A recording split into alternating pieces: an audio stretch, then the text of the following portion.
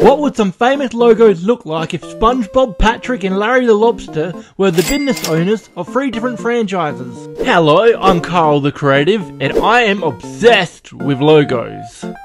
Let's start with SpongeBob and give him McDonald's because he obviously knows the most about flipping burgers. Call me a freak, but I think making the yellow of the Macca's logo, SpongeBob Spongy Skin, makes for a good start. We'll do this by changing the bright yellow to SpongeBob's sponge yellow and giving the M SpongeBob's little holes in his skin.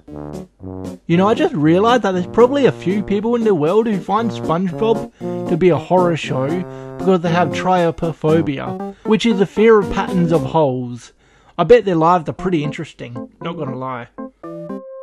To get SpongeBob's holes, that scare 2% of people in the world, we'll grab an image of SpongeBob and create a new layer and bucket his holes so we'll have a layer of holes to edit with.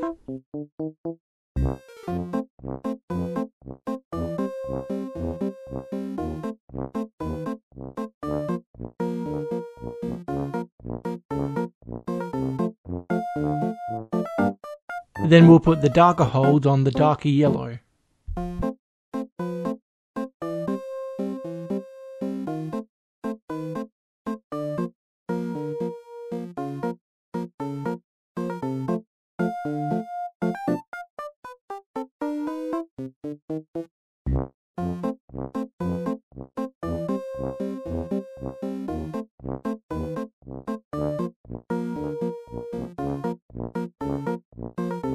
Okay, SpongeBob holes are now done. I did not think I'll be saying the word hole so many times today. Anyways, next we'll get SpongeBob's pants and remake them using the red of the Macca's logo and turning it brown.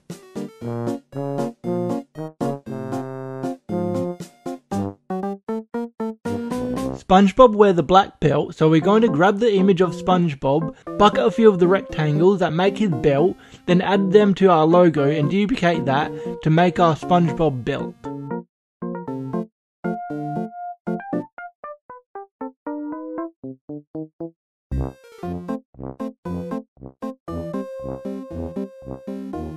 Now we'll erase some of the belt that covers up our SpongeBob by making it see-through and erasing the bits that overlap the sponge.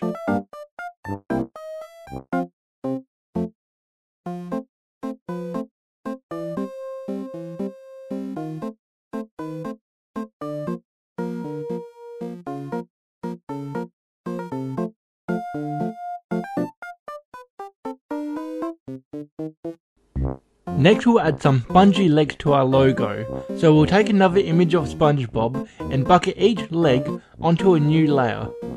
That way I can combine the legs together and now we have legs but without the black outline so it matches with our logo.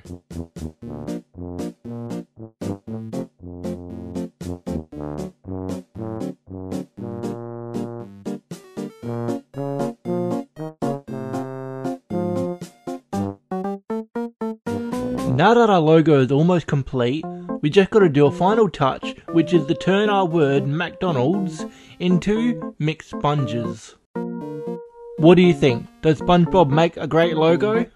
Next up we have Patrick Star. I wasn't really sure what company he should own, until I realised that would probably be appropriate if he was the owner of Starbucks. Well, considering he's a star after all. So we'll start with giving the Starbucks mermaid Patrick's dumb-witted eyes.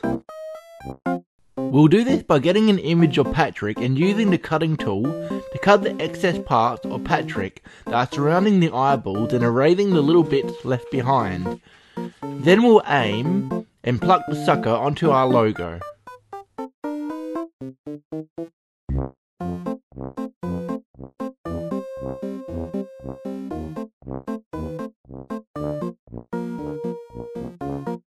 Now we'll fill in the eyes of our logo, so we have a face without eyes, then we'll add Patrick's mouth doing the same thing we did earlier to get his eyes.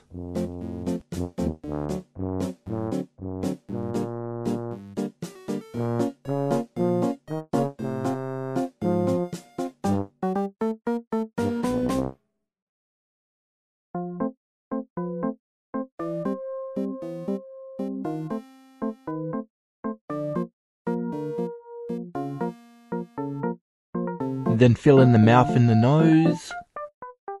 And we should pretty much have a full face of Patrick.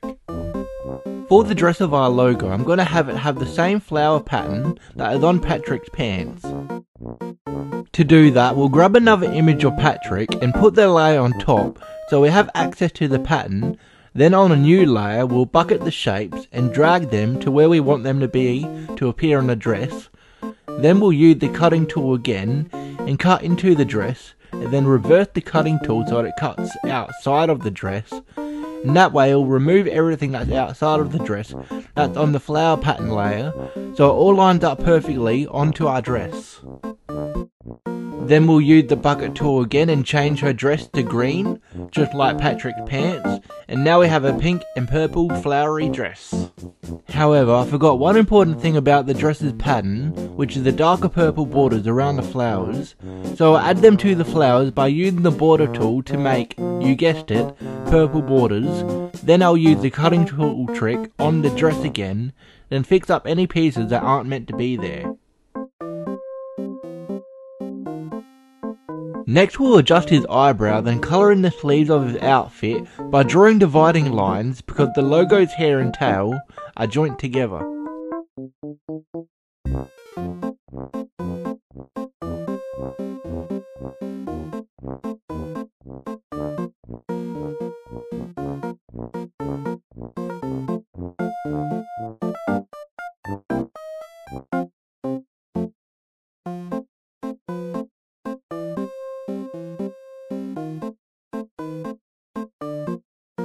Now we'll sharpen off the sleeves to make the hair more pointy, because pointy hair is more fashionable.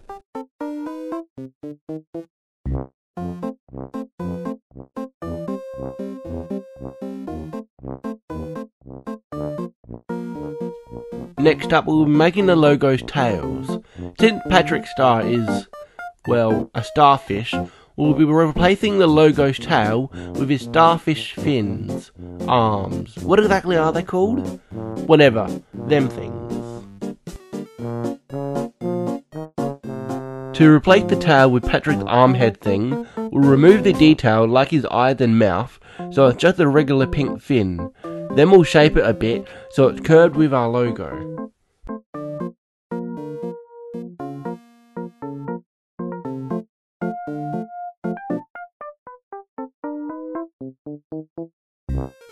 Okay, so next we'll copy and paste the pink that we have so far, and then flip it so it can be on the other side of our logo.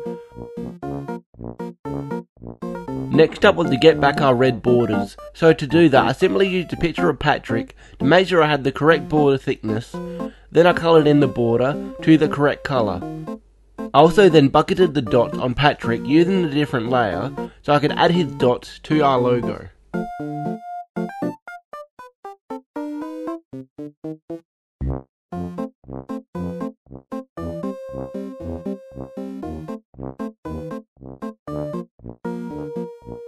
Then to save time doing that again, I just copied and pasted it like before, then flipped it. I didn't want the dots to be the same as the other side, so I moved the dots around a bit and filled in the empty spaces.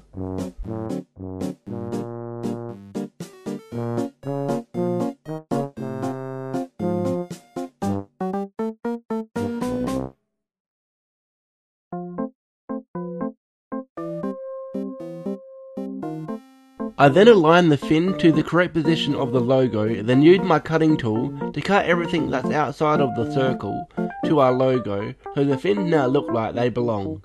I then erased the tails from behind them.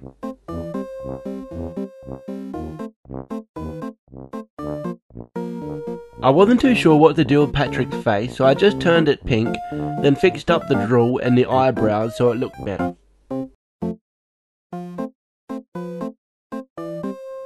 Next up was to change the colour of the hair. Because Patrick doesn't actually have any hair, I went to Google to find a time in the show where Patrick actually had hair. I'm sure there was at least one, since there's like a billion episodes of SpongeBob. Eventually I found one that I actually remembered. Patrick dresses up as a girl, and for some reason Patrick and Mr. Krabs falls in love with him. So I'll take the colour of the female Patrick's hair, then I'll change the logo's hair to match.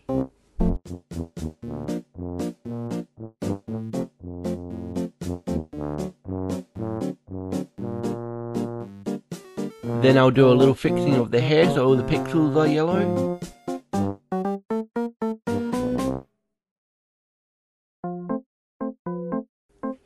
The last thing to do was the crown. I wasn't too sure what to do for the crown, maybe replace it with a different type of hat, but I liked the star on the crown, so I decided to change it from white to pink and red. Then I added a few of Patrick's dots on it. There we have Patrick's logo. Not gonna lie, it didn't turn out the best.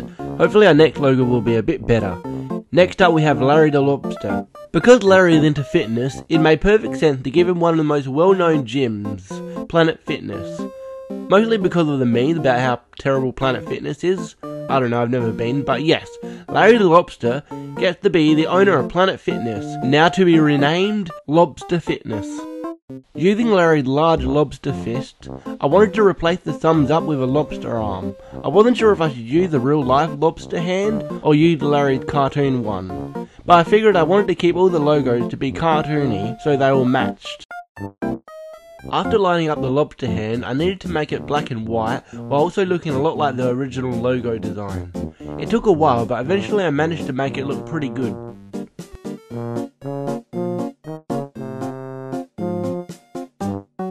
I had to use all sorts of different methods to recreate the thumbs up, but I think I eventually figured it out.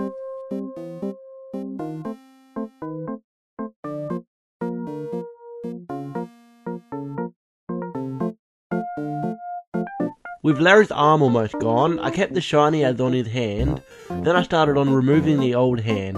To do this, I got another Planet Fitness logo and rotated it and lined it up in a way where most of the arm is gone.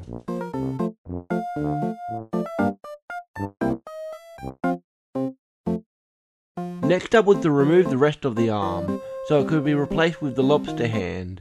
It didn't matter too much if it wasn't all gone, as the rest of it would be covered up by the lobster hand.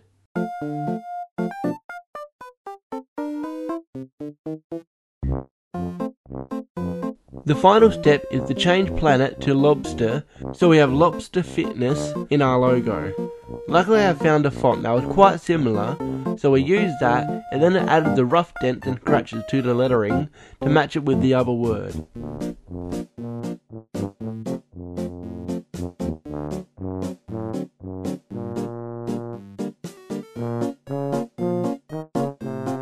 Well, there you have it. Larry now has his very own gym logo. So what did you think of all these SpongeBob character logos? Do you think Bikini Bottom could use them?